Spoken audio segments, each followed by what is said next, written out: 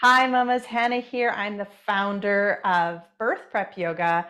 I've actually taught Sara. I've known Sara for years. I'm so excited for her to share her birth story with you because honestly, the more positive birth stories that you can collect and mark and be like, oh, I really like that she did that, the better for yourself. So we're going to get started here with Sara telling you about how her birth went. She just gave birth a few weeks ago, and she said we might hear her newborn snoring beside her. But she's going to tell you about her birth, and maybe just say, Sara, your name and where you're located, and then you can take it away. Great. Yeah, I'm Sara Bates and I live in Wenatchee, Washington. So just south of Hannah, across the border. And yeah, I'm a single mom by choice. So both my little girls are donor conceived and they have the same donor dad. And this is Tilly and oh, and yeah, I just gave birth February 8th. And Tilly's big sister Willa was born right in the middle of COVID in November of 2020. Um, and both girls were born in hospitals. Willa was born in Seattle, and Tilly was born here in Wenatchee. So um, yeah, very different birth stories. The first was definitely affected by COVID a lot. Um, when I started doing Hannah's birth prep yoga, unfortunately, I didn't know about her birth prep yoga for Willa's birth. Um, but I definitely, as soon as I knew I was pregnant with Tilly, was really super excited to connect with Hannah again, and get and be a part of her birth prep yoga.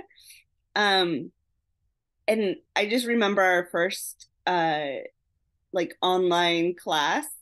You asked us for like a word that we were kind of hoping for, like an affirmation. And I just remember saying like change or like I want a different birth than I had with Willa. And And like, that's so common, Sara. Like so many first time moms don't realize how many things are involved in birth yeah, and and that it can be really overwhelming. And so that you know that you wanted a better birth for yourself and for your baby. Like people don't realize it's not just birth for you, it's for your baby and her story, right? So you wanted that for her and for you. yeah, exactly. Um, and I think with Willa's birth, like I really felt like I lacked support. One, because the hospital um policies were at that time, when I went into labor, it was that I could have two support people. And then literally after I got to the hospital, got through triage, everything, they said, oh, our policies are changing at midnight and you'll have to ask one of your support people to leave. So I had my mom and my best friend, Mary, and I had to like decide um, who I was going to send home at midnight. And it was really Terrible. traumatic to have to make that decision. One, I was um, had a lot of back labor with Willa, and I was in a lot of pain. So, and I wasn't progressing very quickly. So I'd already been in labor for about 20 hours um, when I got to the hospital. Um, and then to have to decide to get rid of one of my support people in the midst of that was really traumatic for me. Um, and so I ended up getting an epidural like right away, was on Pitocin, um, and yeah, just like very emotionally traumatized. And Um, in the end, it was over 40 hours, right? Your yeah, first. over 40 hours, and I had to push for like almost 3 hours. Um, And so when Willa was born, like she was fine, but like her APGAR scores were like not great. She, needed help like with resuscitation, so I didn't have very much like skin to skin contact um when she was very like first born. Um and yeah, it was just I was exhausted, I was traumatized. I didn't get to like have the support that I really wanted and had, wished for going into it. And so that Mm-hmm. was like my big thing with when I got pregnant with Tilly was I wanted to have the support system and the support team that I really wanted for Willa's birth, but couldn't. And so again, I had my mom and my best friend Mary uh, in the delivery room with me. And I also this time decided that I really wanted a doula, um, especially for physical support. So without having a partner, I really wanted someone there who knew how to physically support me. Um, my mom and my Absolutely. best friend are both great, like emotional and like mental supports, but they both like have issues with their hands. And so I knew that the support I needed physically wouldn't necessarily be provided by them. Mm-hmm. Um, which was really interesting because it was actually like one of those first things I really had to advocate because both my mom and my best friend were like, why do you need a doula? Um, they kind of didn't see the benefit of it. And so I really had to like stand up for myself and be like, no, like I really want having, to have the support of a doula. And so a big part of that was, yeah, like knowing different positions and having that expertise of all the different birthing positions. And I think that that also like comes out in like the birth prep yoga is just like all the Absolutely. different positions that are possible and how to do them. And um, so that's just something that I really wanted. So this time around, first you decided my birth is going to be different. Yeah. I want a better birthing experience. I deserve a better birthing experience. Two, you knew that you needed the support.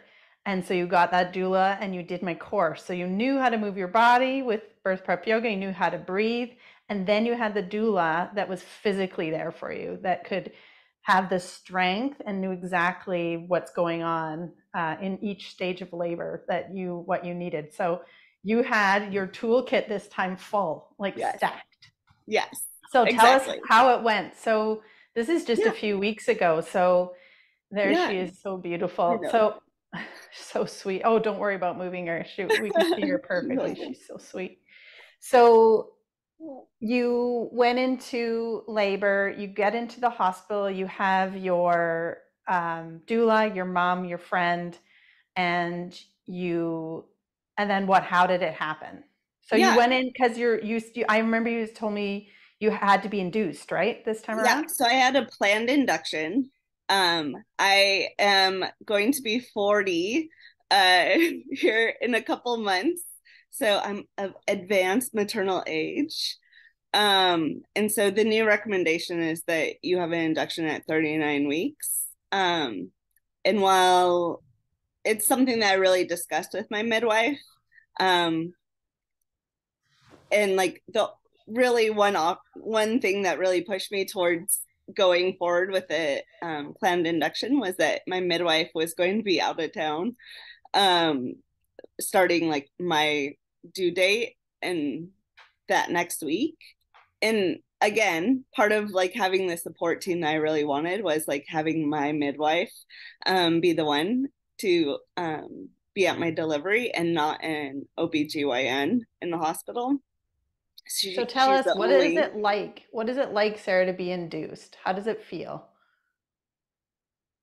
So it feels strange because like your body isn't necessarily prepared for birth.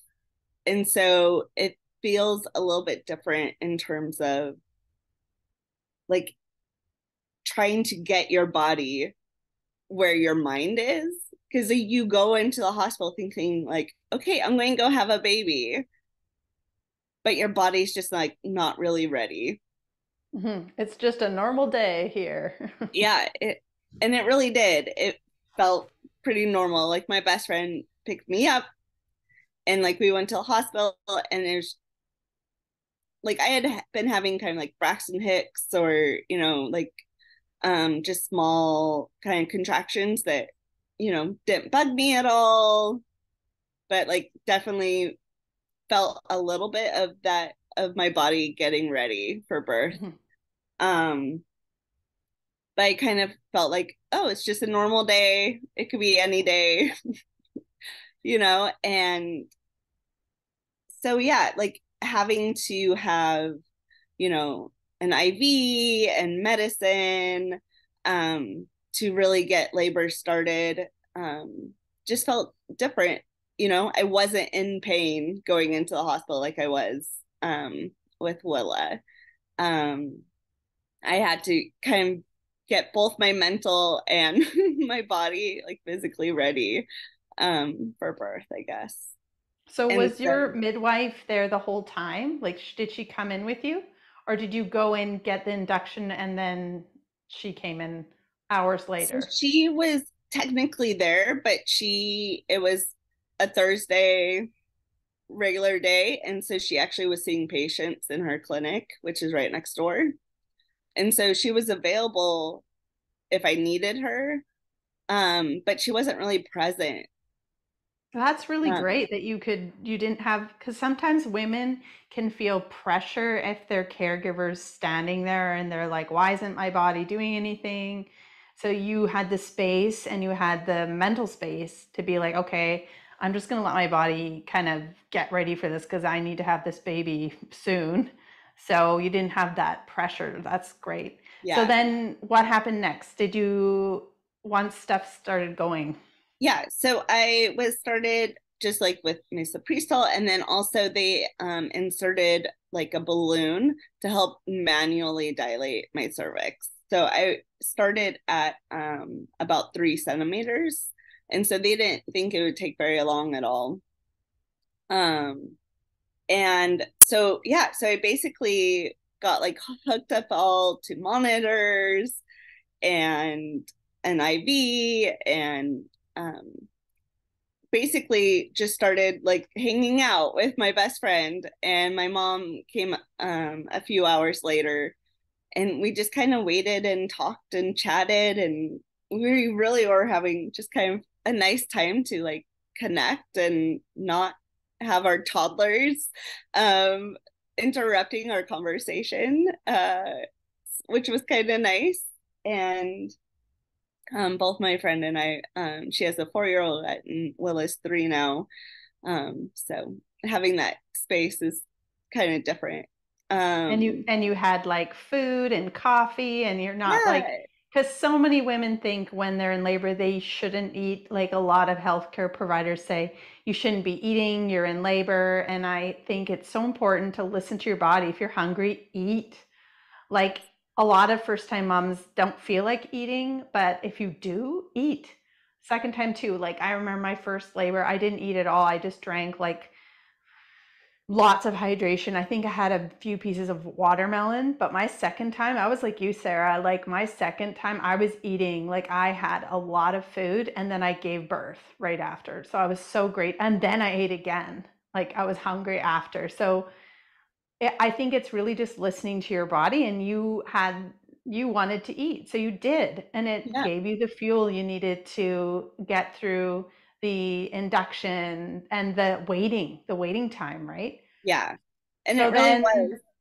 then how many hours until things started to get going? Yeah. So we went to the hospital at 7:30. I had lunch, had a big old like chicken sandwich, and like, yeah, yeah, was eating normally. And but like you said, I did have to kind of advocate for myself because the nurses were like, well, if you get put on pitocin, like you're not going to be able to eat. And I was like, oh really?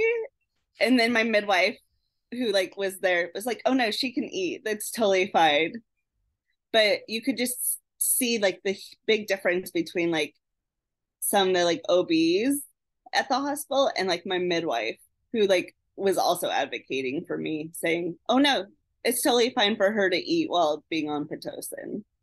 Mm-hmm. Um and so then uh my midwife was asking if like what kind of steps I wanted to take next. And she was, offering to break my waters, um, you know, have me give me another dose of the oral medications. And it was at that point, kind of in the mid afternoon, that I asked um, to start on Pitocin because I was pretty comfortable. The contractions weren't much worse than when I first came in. I could feel them. They were, becoming consistent and normal. But I wasn't in any pain. And so I kind of was like, all right, like let's keep this going. But I did ask that my waters not be broken. Um, I really, I had done my research and I just like I wanted to try and avoid any, infection risks. Um, and also I was just really trying to avoid C-sections, so the less interventions kind of. Mm-hmm. I was definitely looking to try and avoid certain things. Um, The main thing is that you felt you had choice. And yeah. she asked you, would you like this? And you said, not right now. Like it's just not the right time. And so she gave you the space to wait. So then how many more hours go by? Yeah, so it was probably like another 2 or 3 hours. So she finished her work in the office and came back. So it was about 5 o'clock. And Did she they kind of up the asked, Pitocin? Did they up the dose? yep. So Ah, every 30 minutes it was upped. okay. Um, And that's through IV? mhm. And then do they also give you something orally too? No, so the oral medicine was just at the very beginning in the Okay, so morning. they're upping it, upping it. By this time, what about the balloon that's widening your cervix? What's Yes. that doing? So event so when they start Pitocin is when they gave it a little tug and it came right out. So I didn't have to have the balloon anymore, which was like actually kind of really uncomfortable for me. Hmm. So I was happy to get that taken out. And so yeah, so it's probably like, I don't know, about 5 centimeters when that came out. And I just really was into like using the birthing ball, sitting, moving, walking around the hallways. Again, something very different than when Willow was born with COVID. I wasn't allowed to leave my room, let alone the bed. Um, so And just being able that to is walk around. that's the number one thing in birth prep yoga. It's movement. You got to move your body. You got to shift around, let gravity do its thing. Shift and move and allow your baby to do her thing as she's moving down, right? As your cervix is widening. So I love that you did that. I love that you were moving around the room instinctively. Yeah. So that's right about when I got the Pitocin is when I called my doula and said, "Hey, like they're starting Pitocin. It'd probably be good for you to like, head to the hospital when you can." And so she came fairly soon after I started Pitocin. And like she really helped me advocate for that movement because when they started me on Pitocin, that's when they like required, right? Or said it's policy that you be on continuous monitoring. And so they were having trouble like keeping the Tilly like on the monitors. And so at first I kind of felt like I had to like be in bed holding still, so that the monitors would work. Um, but my doula really helped me like think about the fact that like they can require me to wear the monitors, but they can't require me to like stay in bed and like be perfectly still. And that the birth that I want required movement and being up and about. And so it was like just this big mental shift for me of Hmm. saying, like, yes, I'm going to follow hospital policy and have the monitors on, but I'm not going to allow that policy to dictate how I, um, can move and deal with, contractions and get my body ready to have this baby. And so that was just like a big mental shift. Um, and it didn't require me to like, like advocate necessarily with the nurses, but just have that shift of mind of, okay, like, yes, you can monitor, but I'm going to move. And so you might have to come in and like, you know, change where the placement of the monitors or whatever. But they didn't mind and I didn't mind. And we just kind of worked together to allow Hmm. that to happen. Um, but yeah, and I got to do like some really great positional changes, like inversions with my doula who is well versed. She did lots of like rebozo, like jiggling, and just like felt so good on my body. And like that was like the big thing is my body just felt really great throughout this process. Um, and Your so body felt really great in this process. How different is that than Willa? Your body com- didn't feel great. My, completely different. I literally felt like my body was breaking with Willa. mm-hmm, Um, and that was with an epidural, that was with, you know, my mom and um everyone doing like counter pressure and things like that just weren't helping. I had narcotics with Willa, I think both morphine and fentanyl, um, to try and control that pain, and it just like nothing was really working. Um, mm-hmm, yeah. And so this felt completely different where I was up, I was moving, I really was listening to my body of mm-hmm. like this position feels good or I want to try something different or um Yeah. yeah. And but it also kind of allowed me, to like make those decisions then at like when it was 5 o'clock and my midwife was back and she was asking, what I want to do next. And I said, I think I'm ready to have my waters broken. Um, I had been on oral medications for about 4 hours, on Pitocin for another 3 or 4 hours, and I was just ready for like kind of the next step and Mm-hmm. for my body to feel those like more intense kind of contractions and things like that. And so that's Were you, when my did you get midwife, back on the bed, lay down, she broke it?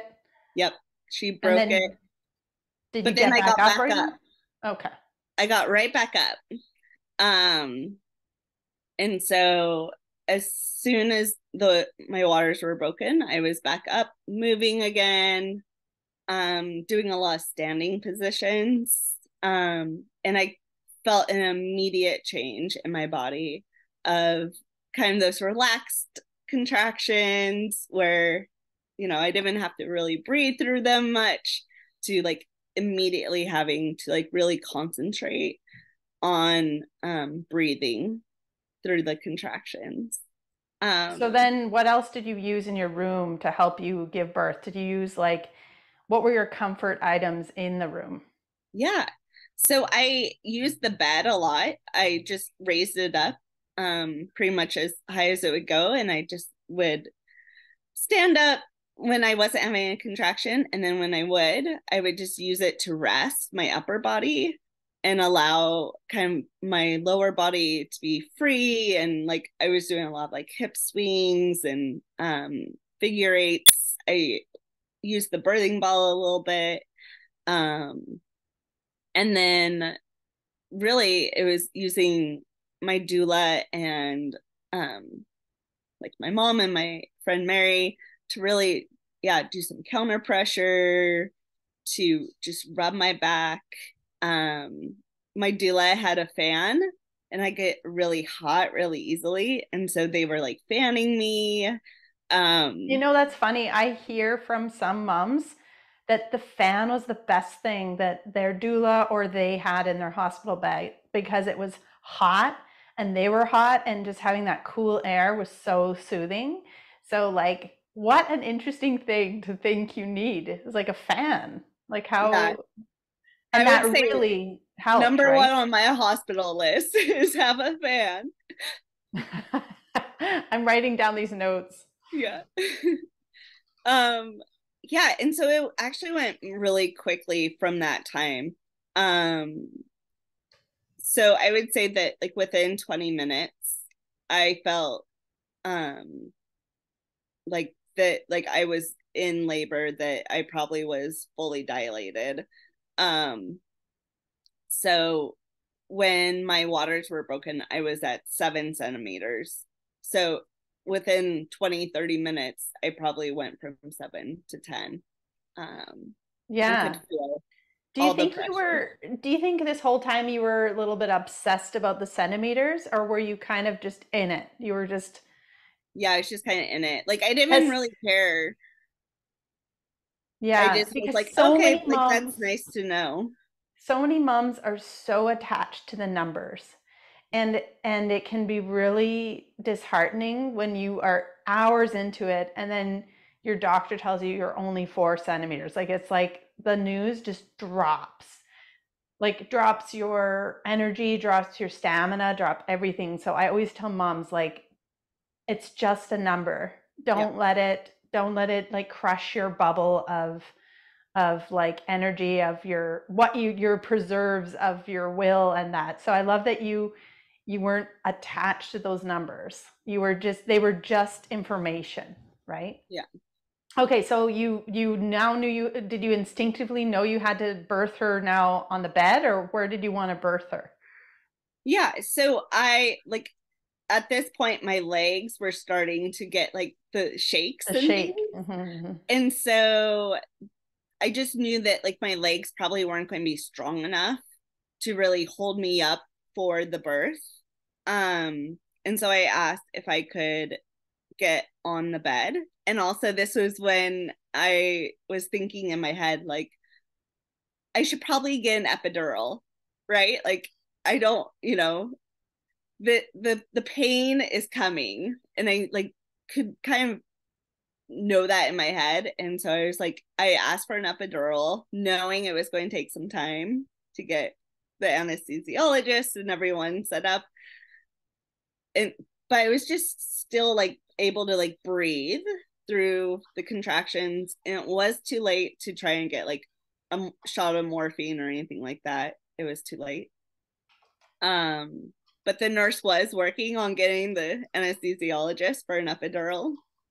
Um, but probably within like 10 minutes of asking for the epidural, I could feel my body starting to like bear down on its own, like that feeling of needing to push. Um, and so that's when I got like on the bed, but I laid on my side. Um, because yeah, it wasn't comfortable to be on my back at all. Yes, Um, that's I the just like, thing. and I barely was on the bed. Like I, because I was already, yeah, starting to like push. And And I so, love that you felt that this is not comfortable. Some women birth great on their backs, yeah, pulling their legs up for that squat position, but it's not for everyone. And so that you realized, oh my gosh, the last thing I want to do is lay on my back right now. So you were barely on the bed, and then what yeah, did you do? yeah. So I just laid on my side. And by that time, yeah, I was starting to push already just instinctively. And that's another thing that I really wanted to have different is I felt like I had been coached to start pushing with Willa before I was ready. Like I didn't have Mhm. any like instinct to start pushing. They just said, oh, like you're 10 centimeters, you should start pushing. And so this time was so different because my body was the one who was telling me, okay, it's time to push with this contraction. We're going like bear down and push. And so, I actually felt, like I had a bowel movement.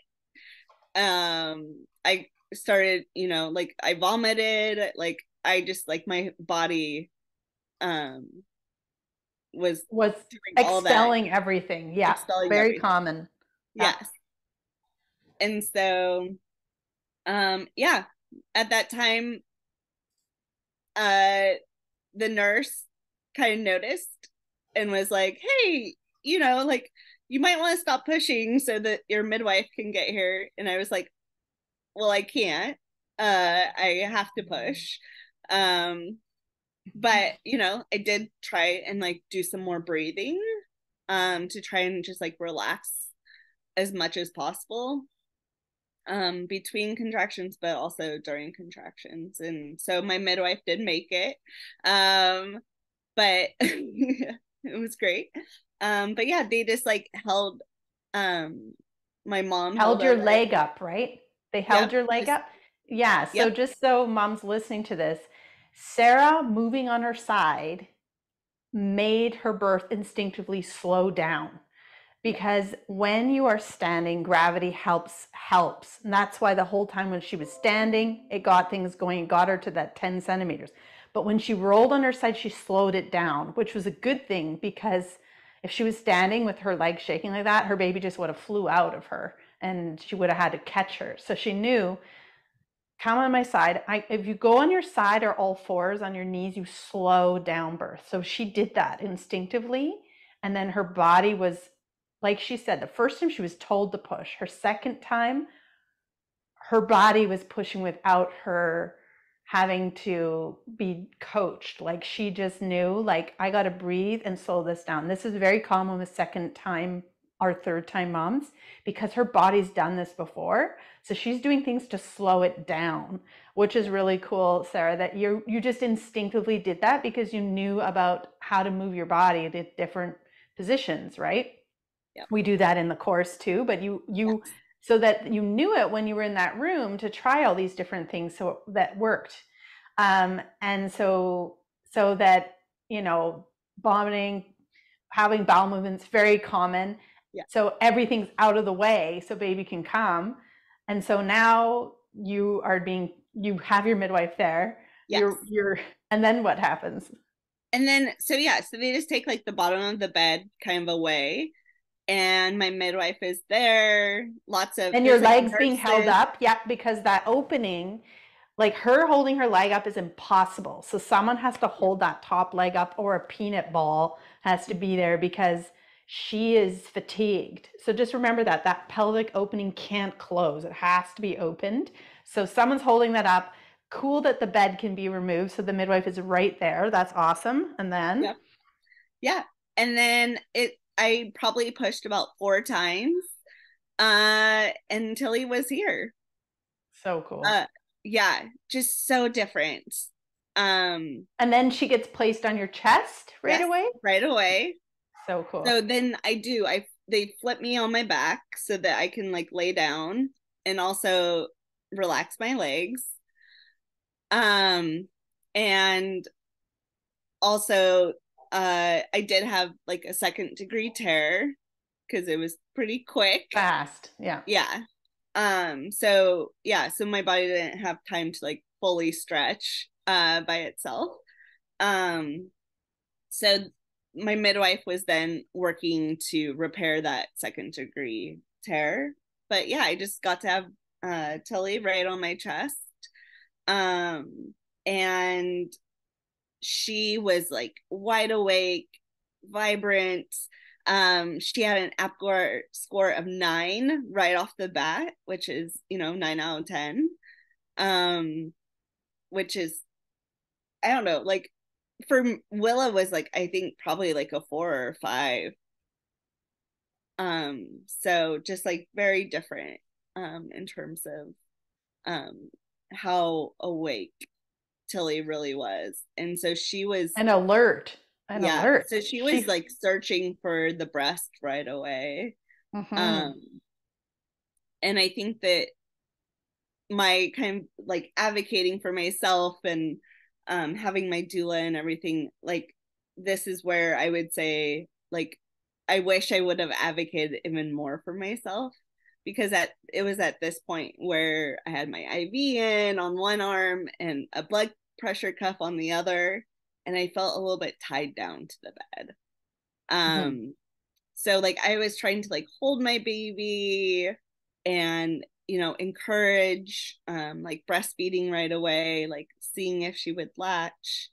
um and I just felt a little bit tied down to the bed because of like the Because blood the pressure the cuff. the They were hospital doing it team every is 15 doing, minutes yeah, the hospital team is like, okay, babies, that we got to be on our job, um, instead of you giving you space, giving that golden hour we've been talking about, that golden hour where you don't feel restrained, and you can, if you're healthy and everything's gone great, why not give you that time to hold her without restraint, without that constant blood pressure thing squeezing and being very painful for your arm, when you're just trying to hold her. So yeah I think it's really important for moms to know how you want your first moments to be with your baby, that protecting that time, if like this, I want skin to skin contact, I want to have as much time before doing all the checks. Like I want to have, if my baby's scored a 9 out of 10, I want to,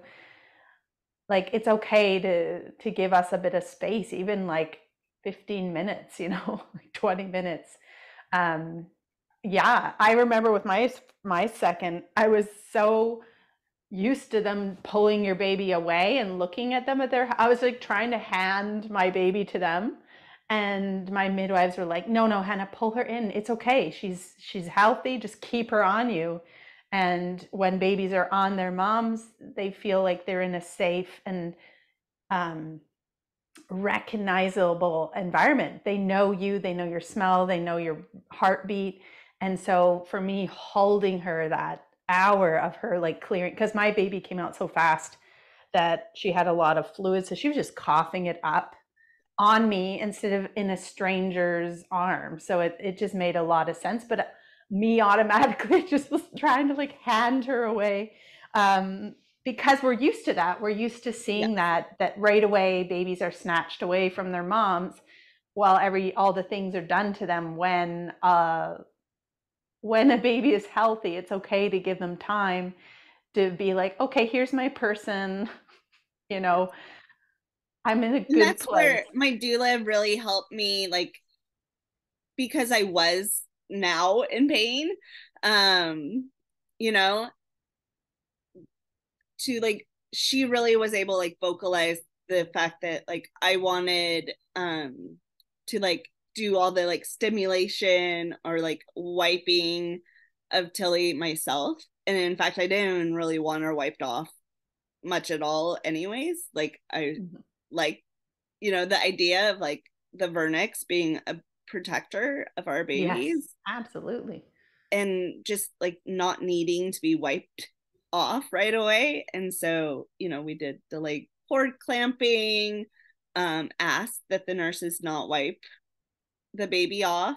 And so my doula like kind of stepped in and said, hey, like Sara doesn't want her baby wiped off, and so the nurses kind of like looked at her, like, okay, but I like they're like, oh, we're just like stimulating, and my doula was like, no, Sara's going to do it herself, and Good for you.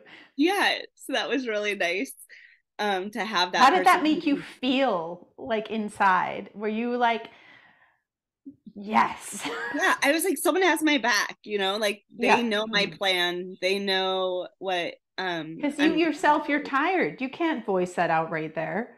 You yeah, can't, you would just lay back exhausted watching a nurse wipe off your baby while you didn't want that to happen. yeah, Right. And so inside, you know exactly what's going on, but you're too tired to vocalize it. But then you can have that feeling of triumphant empowerment that, yes, this exactly. is what I want and it's happening right now.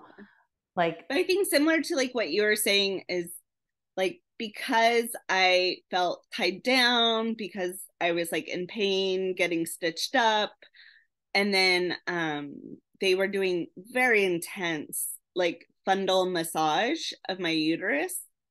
Um that was very painful and distracting and like took my breath away every time that they did it. And it was about probably every 10 to 15 minutes they were massaging my belly. Um, and so I just felt like I wasn't able to really connect with Tilly during that time. And so I actually was like, if you're going to take her, you might as well take her now when I'm like, can't feel like I can connect with her.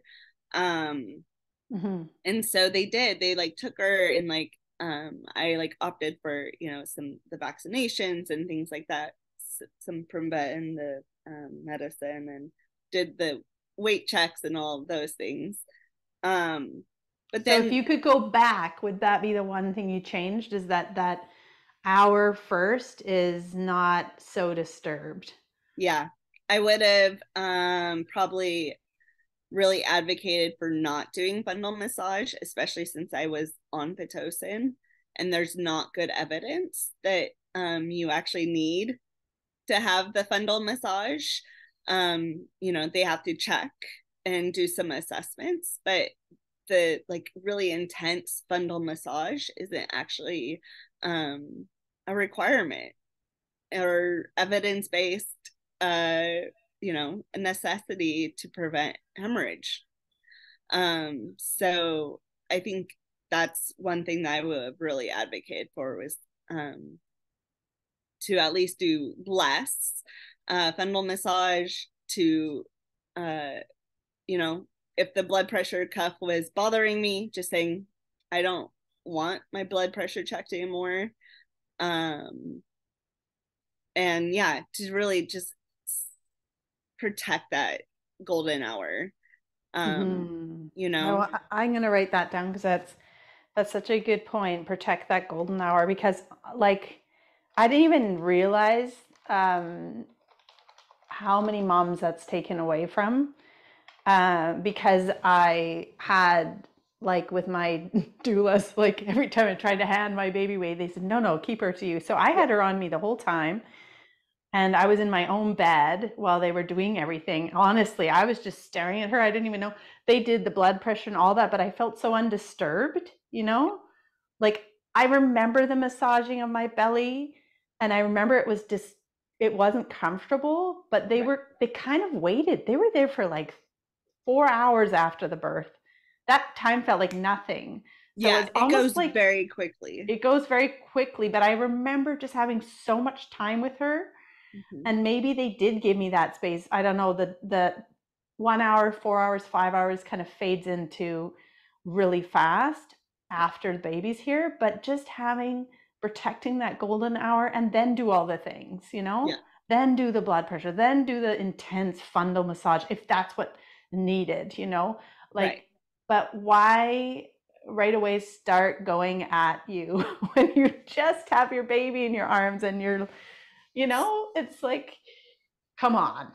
Yeah, But they have their protocols too. So I love that you had that realization going back and that you had such a different birth story. So if you could give anyone advice who's watched your beautiful entire stories, Sarah, what would you say?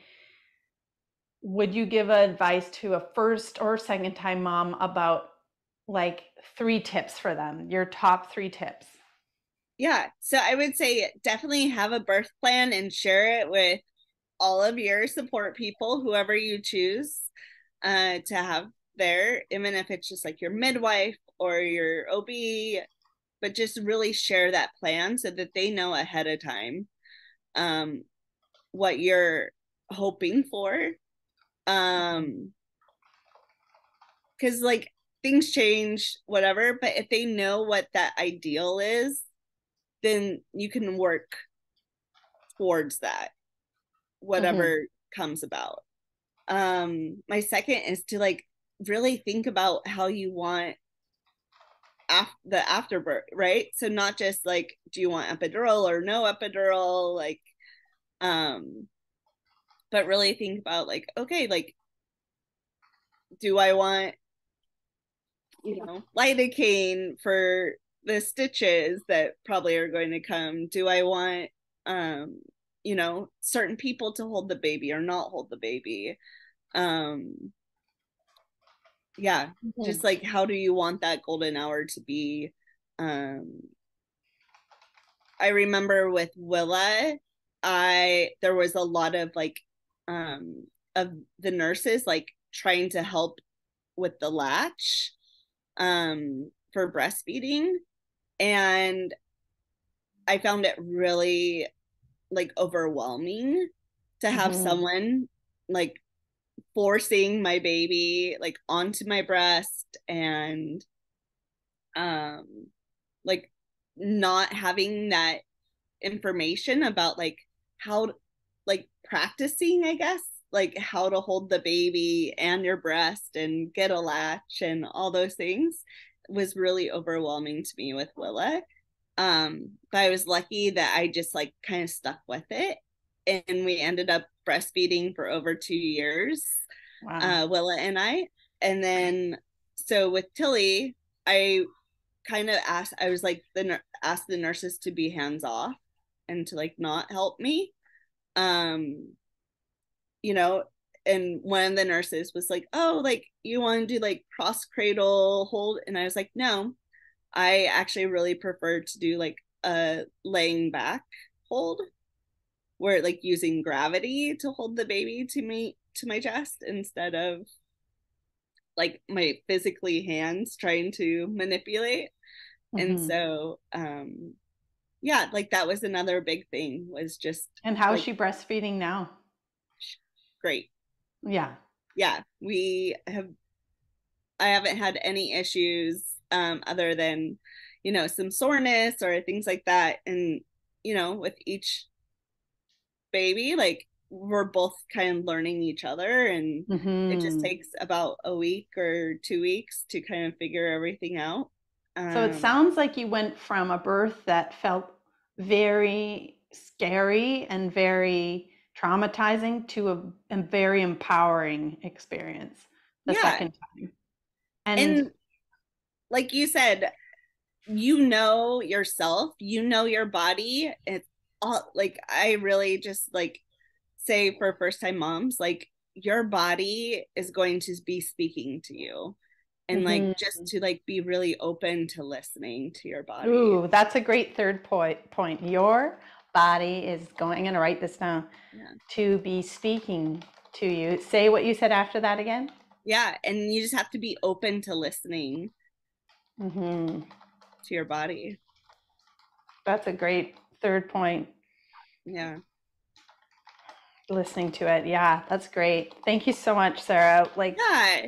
No, thank you, incredible. Hannah. Like, honestly, like just knowing you and like being a part of, your mommy and baby yoga, with Willa, just to like really get in touch with your body. And yeah, I just really appreciated like your birth prep yoga to like really help remind me about like how important that conversation between, me and my body is, and like my baby, and um just being really um empowered to advocate for myself, and to have the support team I needed to advocate for myself and the birth that I wanted.